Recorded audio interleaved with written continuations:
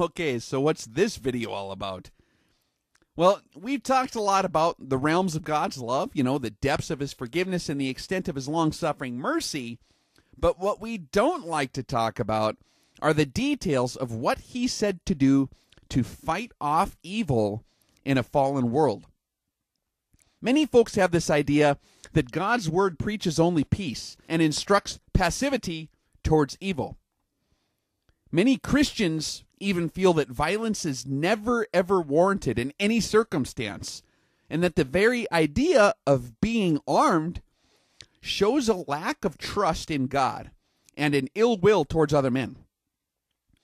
Now, if a guy just sits down, you can read from cover to cover how the Bible is filled with combat. It's the good guys versus the bad guys. It's impossible to miss that if you actually read through the scriptures. From Genesis to Revelation, God's people are charged with the responsibility to protect that which is good and to fight off all that is evil. How God's people have fought this evil in the past has been clearly recorded in the scriptures. How God himself has dealt with this evil in the past is even more sobering than how he's had us do it. And some folks even think that Messiah, who, when he came down, changed all this and preached passivism. However, when it comes to reading about what Messiah actually said and did on certain things, particularly what he would do with evil when he returns in glory, a lot of preachers frantically slam the good book shut and open the hymnal up and distract you with a much more milquetoast and lukewarm experience to keep you out of there. Now, was the Bible written by a bunch of passive, fluffy, white-robed hippies, pacifists, or was it written by powerful men of God who weren't scared to stand for truth and justice, even if it meant a scuffle? That's the question that we're going to answer in this video, hopefully, okay? Now, we're not trying to be argumentative here, but we just want to get to the actual truth of the context of reality of the world. Now, it's true we live in a fallen world, and in a perfect, uncorrupted, sinless world, combat and fighting and all these things would definitely not be necessary. Everyone remembers how God chose to deal with evil in the first world, when it was corrupted beyond repair. And the consequences of how he chose to deal with it were very hardcore. Pretty much everything had to die and start over, okay? Now, in Genesis, we can also read how Abraham had to deal with evil, and what his views on how Abraham dealt with that evil were. So by reading the scriptures and reading these different stories of how these different things were dealt with and God's response, we can actually know what his views are on the topic. We don't have to guess and fill in the blanks of what we think God ought to think. We can read what he did say about these certain circumstances that did occur historically. So in Genesis, we read the story of how Abraham rescued his nephew Lot from the Mesopotamians who sacked the valley of Siddim, Sodom and Gomorrah down there, and they ransacked those villages and they took Lot captive, okay? A lot of people read fast over this one, but when Abram heard that Lot had been taken captive, he got extremely angry, and he called out 318 specially trained men who were born in his household, and they went in pursuit of these guys as far as Dan. Now, when it talks about these 318 trained men, that's a detail a lot of folks miss. And if you read the story, it starts to pop out here. But the trained men in Hebrew is the term hanik, or hanik. And that means armed retainer. And if you read Hamilton's notes on that, that term applies to a slave or servant whose major function is to provide military assistance. These aren't just hillbilly shepherds who grabbed a stick and headed out to stumble around.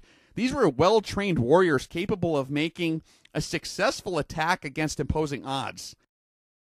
And if you read the story, Abraham divided his special forces group into several units and orchestrated a very effective night attack on these guys, and they caused this maximum confusion amongst the enemy.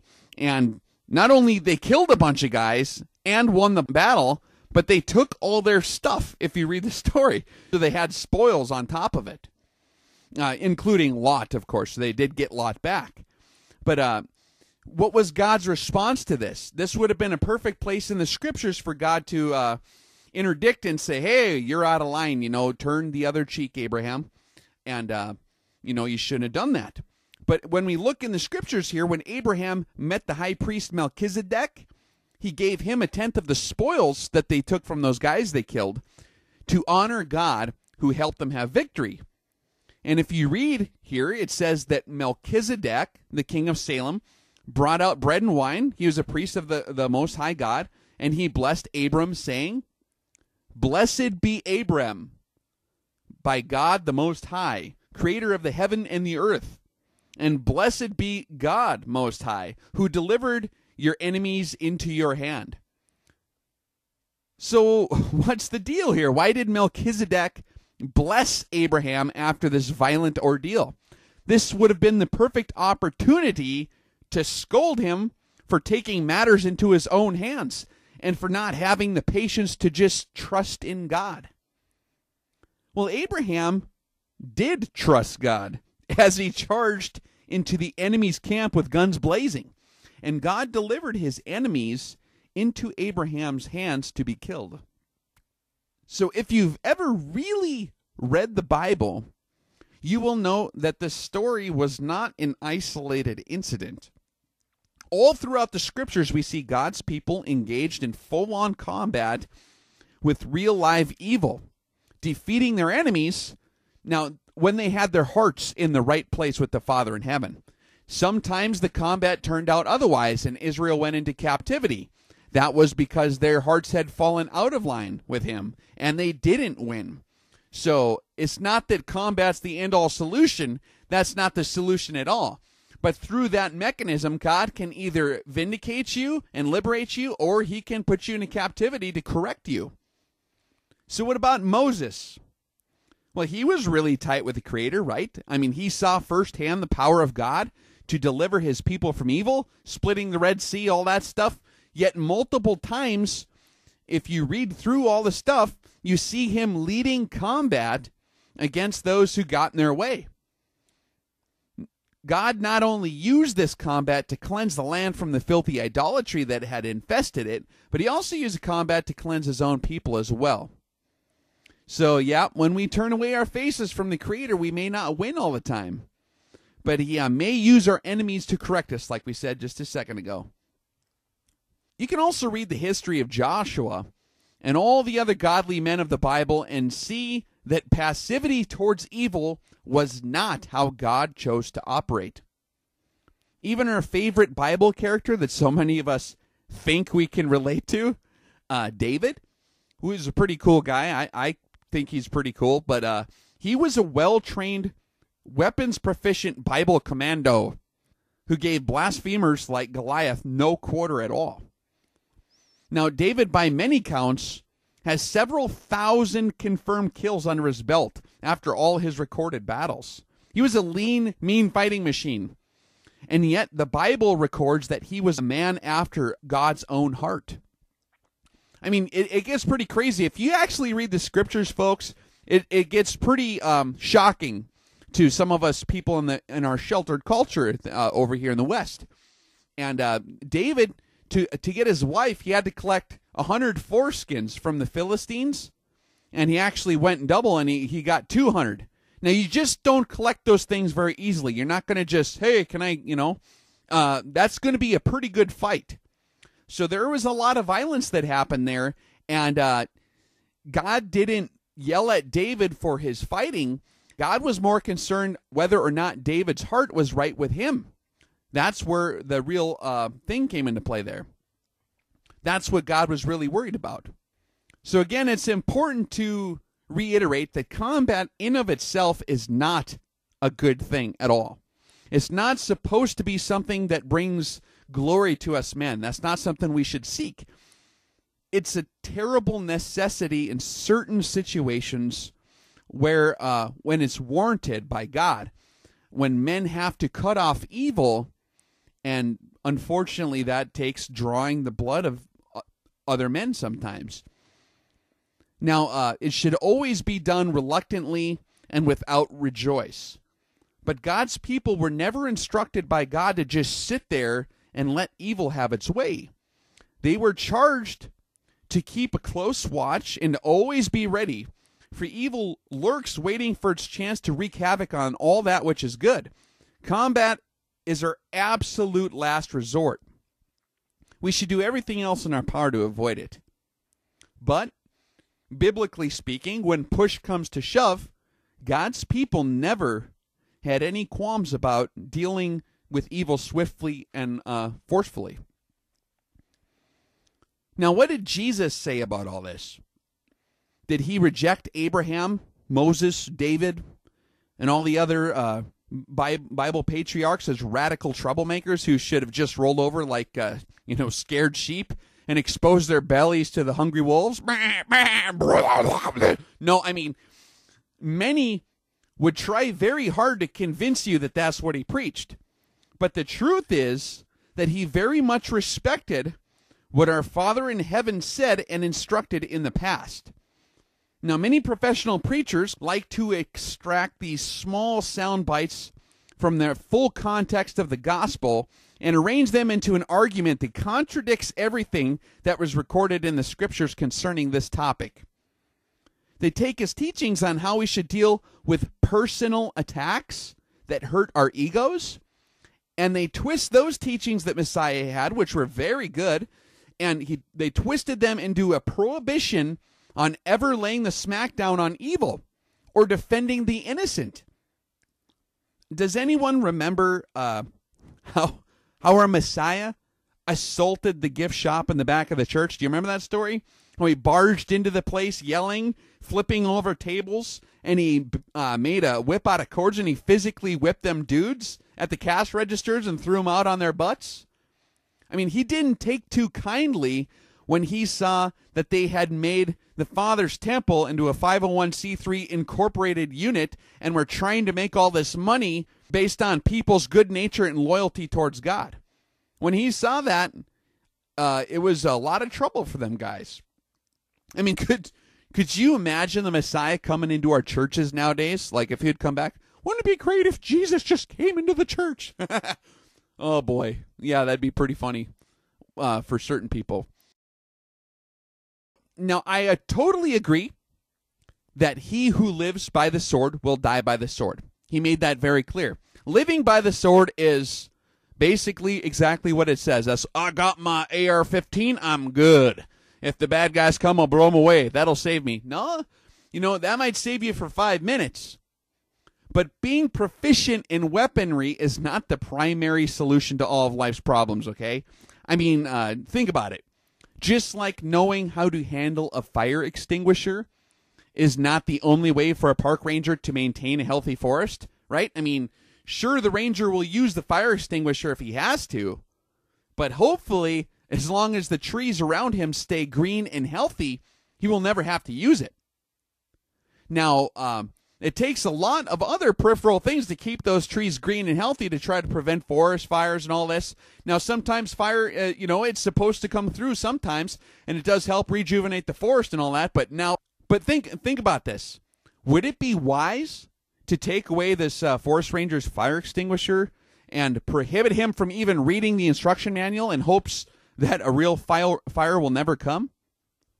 No, obviously not, right? One question people have a lot is, why did Messiah command us to arm ourselves, but then go and tell Peter to put his sword in his sheath when he used it on that guy when they were trying to arrest Jesus? Well, it's kind of simple if you read the whole story. The problem is when you just read one verse at a time and try to build a giant conclusion based on a soundbite extracted from the context. The basic story is, the Messiah came on a covert mission, top secret mission, to be the Passover lamb, to be captured and slain for the sins of the world, okay? Now, in order for that to happen, Jesus had to be arrested, okay? Now, but one thing that wasn't part of his plan was for the apostles to be arrested and captured. Now, if you've ever seen this Middle Eastern style mob justice, is not very discriminate. And if the apostles would have been unarmed, there would have been probably a really good likelihood that they would have all been captured, rounded up, and stoned to death as well. So that's why Messiah commanded those guys, go ahead and sell your cloaks if you don't have a sword and get one, and because he is not going to be there for him anymore. They weren't supposed to be captured and killed and taken away, but he was. And when Peter came to go ahead and try to rescue Jesus, Peter wasn't seeing far enough ahead. He didn't realize that the covert mission was going down. So that's what's going on there. Messiah never deviates from his Father's standards and commandments. It's important for us to remember that the Messiah never came here to destroy his Father's commandments that he had written before, dealing with all these different things. In fact, he made that very clear on one of his first sermons that he ever spoke, the Sermon on the Mount. He says, "Verily, verily, I say unto you, not one jot or one tittle shall in no wise pass from any of the law or any of the prophets," that's talking about the Old Testament, "until all things are fulfilled."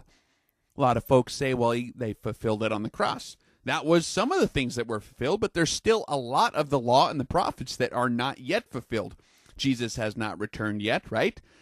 He hasn't rebuilt the new heavens, the new earth. He hasn't fulfilled all the different typological shadow pictures established in the different various feasts of the Lord and things like that. So there's still a lot to fulfill.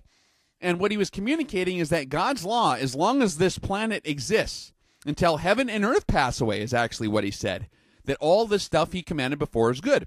If that's the case, and if Jesus somehow went back and decided, nope, I'm changing God's law regarding self-defense and the punishment of evildoers and all these things, that would actually prove that he wasn't the Messiah if that's the case, because one of the prerequisites of being Messiah, one of the proofs that he was actually the Messiah, was that he would 100% be sinless. So he could not break his Father's law.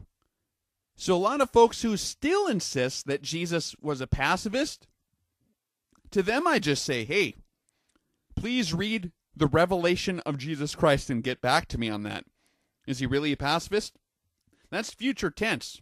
That's him revealing his true character. Is he a pacifist? Read that story and let me know, okay? Now, a well-rounded man of faith is proficient primarily in loving God with all his heart, mind, and strength, and loving his neighbor. That's the big, most important things in life. That's what your foundation needs to be.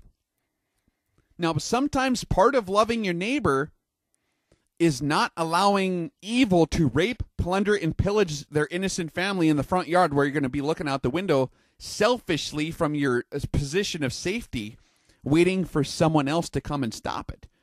If you are equipped to help, but choose not to out of your own selfishness, and you allow them to be raped and pillaged or killed, God said very clearly in his word that their blood will be on your hands in that case. So you are responsible. You are your brother's keeper. God's people love peace more than anyone else. And they will do everything they can to preserve it. They don't go out searching for conflict. The last thing they want is some kind of fight or some kind of war deal. That's terrible. But when evil forces its way upon you and asks you to submit to it, it's your responsibility to resist the evil. So that's why the Bible is not for wusses, in a nutshell, okay? This is a serious deal. None of us is getting out of this one alive. Maybe, if he does another one of these resurrection deals one day where the people who are still alive are just sucked up into heaven. There's been a few of those that happen, and there's some indications that might happen again, okay? But basically, it's very, very important not to just roll over to evil. And that goes in your personal life as well. If you're thinking you're just going to fight off the evil physically and you don't have your life squared away in other realms, you're kind of defeating the purpose, and actually you're just adding to the evil, because it's not even possible to resist evil if you yourself are a part of it. That doesn't make any sense. So obviously, you got to have love. And sometimes when you love your kids, you got to, use a broom to hit the giant attack dog that's trying to eat him, off the playground or whatever. And is it mean that the guy's hitting the attack dog with a broom? Is that mean of him to do that? Obviously not. That's love sometimes to do that, right? Likewise, there's a lot of other attack dogs in the world that would like to eat your kids on the playground besides just the one I used as a metaphor there. So just be aware of that. And hopefully we can learn to prevent these things before they get to that point.